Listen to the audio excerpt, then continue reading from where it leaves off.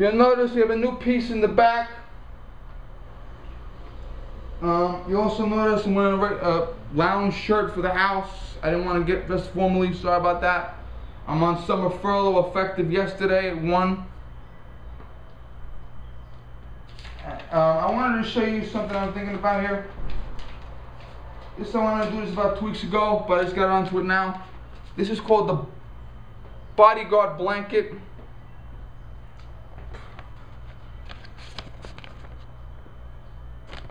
Image 1, notice the girl with the strap.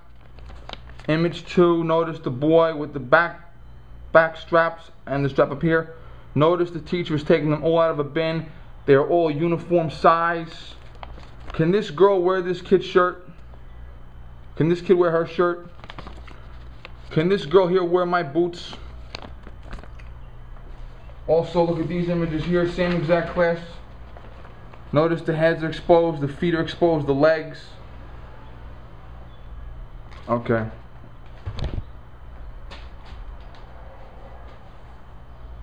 Now, when I was in school, I was in 2nd grade. I was in 3rd grade when the Gulf War happened. I was in 2nd grade when they had the beef leading up to the Gulf War. Okay? And we did the bomb drill in 2nd grade where you put your back against the wall. You're not going to be able to see me though. You squat down on your knees. You put your hands in your lap, across your knees, and you go like this with your face. With glasses taken off, you cover your face. Also, when I was in 4th grade, we did the drill against the wall like this, like you're crying. And those in the 50s, or your parents in the 50s, remember the drill? You hide under the desk, and when the Soviet Union drops a nuclear bomb, the desk will protect you from the nuclear bomb. Did anybody see The Simpsons many years ago? Homer is in Union Shop store, they're on strike. Lisa has the ugly braces on. Mr. Burns wants to shut the power down for the town to punish the townspeople. And what he does is he goes into a room, moves a book out, bookshelf slides out of the way, they go down the door, slide down the Burt Ward Adam West poles. He and Mr. Smithers go into a room, stick their faces in a scanner, another door opens up, they go into another room where the main controls are. The screen door, which leads directly outside to the courtyard, is broken and there's a dog there. This is hiding under the desk when the Soviets dropped the nuclear bomb. This is if I have a compound where the walls are 6 feet thick of concrete, solid steel doors, bars on all the windows, and the back door is wide open. That's what this is. Now, what I'm going to say is pretty disturbing, but it's the truth. I'm a very strong person. You know, I work as a crossing guard, and in my line of work, I have kids from infant to 8th grade, plus elderly and disabled. I can move kids around like a rag doll. If I have to grab a kid and pull them, push, pull, shove, move, pick up, okay, even a pregnant woman, you cannot believe how fast I can move your body. You cannot believe how fast I can move a full-grown adult's body. You cannot believe how fast I can spring into action. Okay? I can move so fast that a car going 40 miles an hour 20 feet away is not faster than my arm. And there's a girl alive today that can prove that to you. I can take a little kid, snatch them, and pull them out of the way as if they're a doll. What is going to happen when someone of my strength, or even less strength than me, comes to a school and sees this? What are they going to do? See this? See that? What if I were to pick this up and shoot the girl in the spine? What if I were to pick it up this way and maybe pull it out of her hands? What if I were to shoot her here in the side of her body, like get down and shoot her? Okay, what if I were to take my boot and just kick her, like give her a fucking massive kick and knock her over and shoot her? That's pretty disturbing shit. Exactly. we're dealing with disturbing shit. Okay? In theory, this is kind of sort of like a good idea, but this is not being practiced well.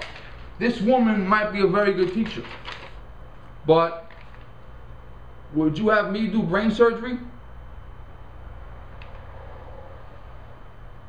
Would you have the lunch lady operate a plane?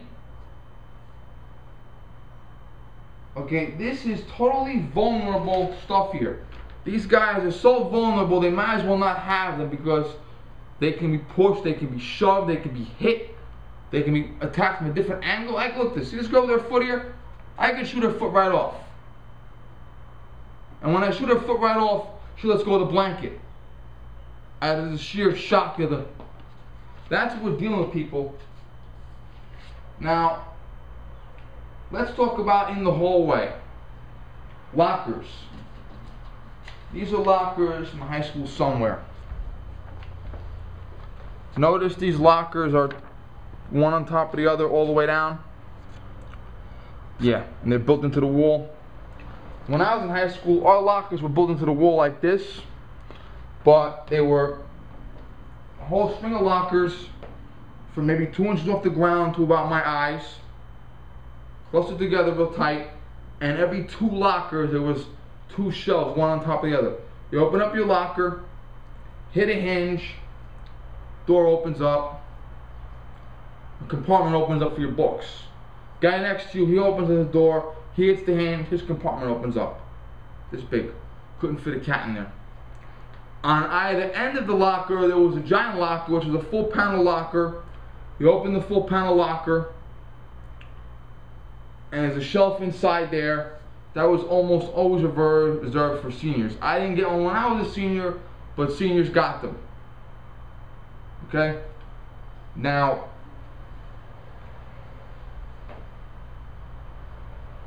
that was it. Now, in theory, if you have a senior there, he might open it. Or you have a janitor there, he's got the bolt cutters in his hand. How often is that going to happen? He might cut the lock off. What are they going to do? They're going to get in themselves. You might have a case that you've got like a Jake Riker type guy, where you have a senior who opens up his locker, takes 2 freshman girls and shoves them in there with a bodyguard blanket. But how courageous are they going to be? This down below is from a preschool. These are all made out of wood.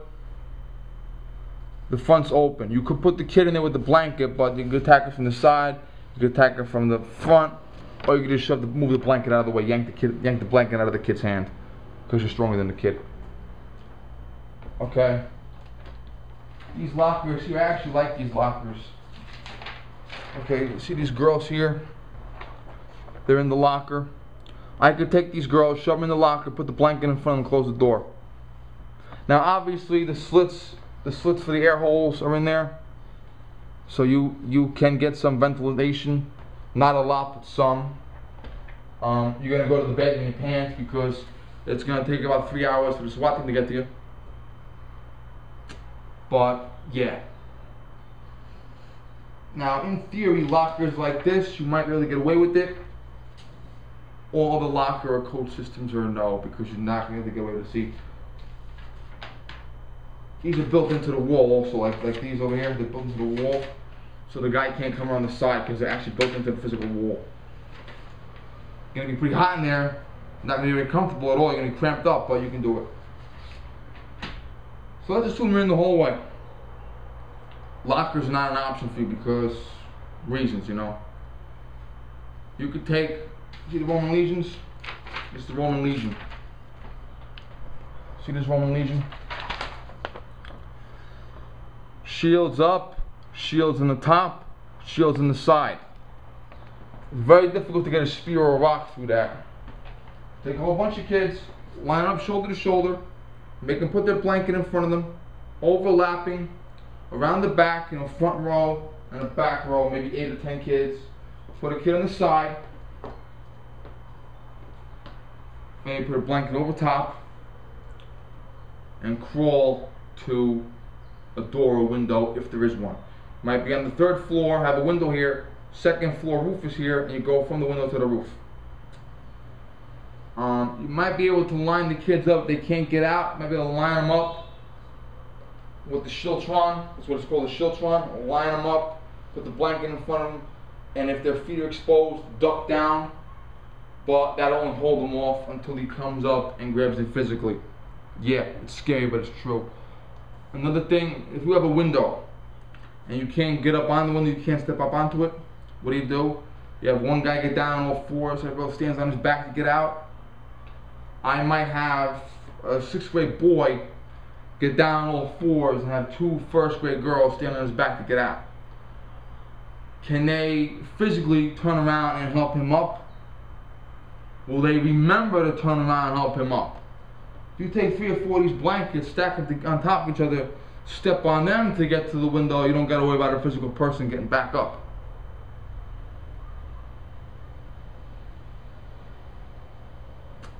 That's the truth. Yeah.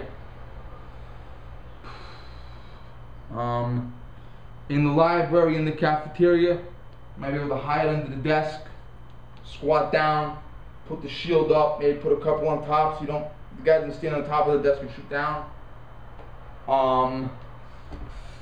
In the classroom, very effective, because in the classroom, find the shooter by the intercom, maybe hear a gunshot in the hallway, close the door, move a piece of furniture in front of the door, have a larger mat mounted on a roller on top, hit a switch, have the mat roll down in front of the door to protect the door, flip all the desks over, take the individual mats and put the individual mat behind the desk. You don't want the guy to see the mat. This is the mat, my left hand's the mat. Put the mat behind the desk. You got desk, mat, and person. Also, the teacher's desk could be turned around towards the door, flipped over for extra support for a couple extra kids. Yeah. But here's the problem. I would think that each kid has to have an individual mat based on their height and weight. Because like I said before,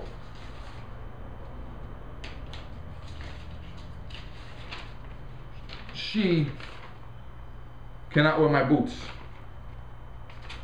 He cannot wear her shirt.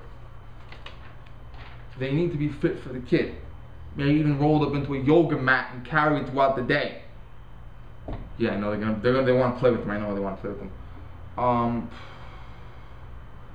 But first and foremost, you have got to practice, okay? When was the last time we had a school fire? I can't remember. But we still have to have a fire drill. There's a 1 in 7 million chance you're going to get killed in a plane crash. Still got to have the safety lecture. When was the last time you saw a cruise ship sink? Still got to have a lifeboat drill. These kids have got to have proper drills hosted by someone who knows what they're doing.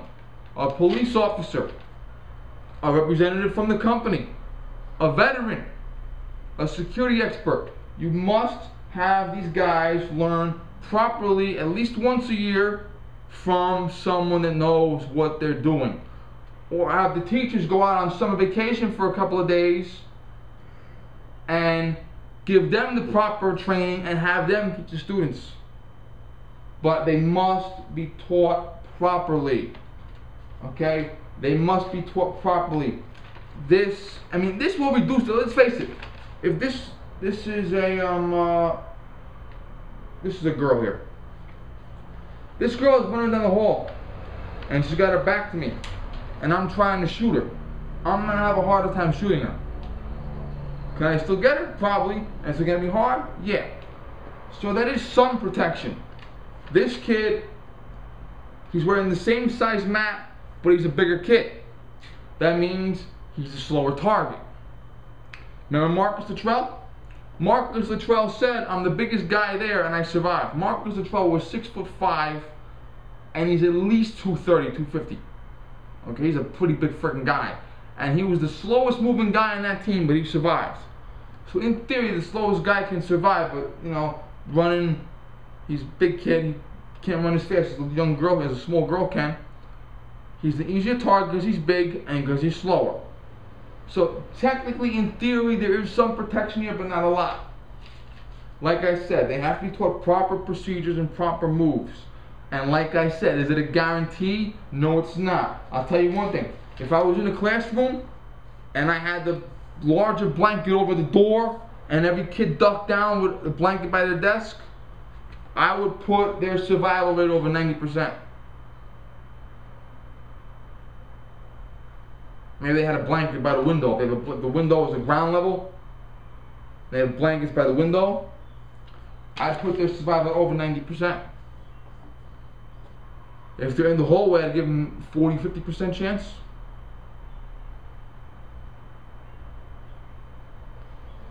But they have got to have proper instruction. And I will say it again, we still need someone knows that we still need an armed guard or a police officer in the school. We still need that, okay?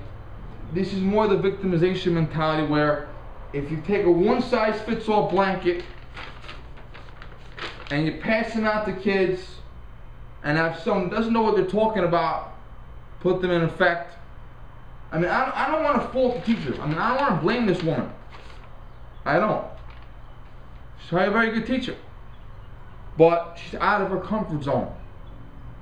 Okay? You have to have someone that knows what they're doing. Thank you.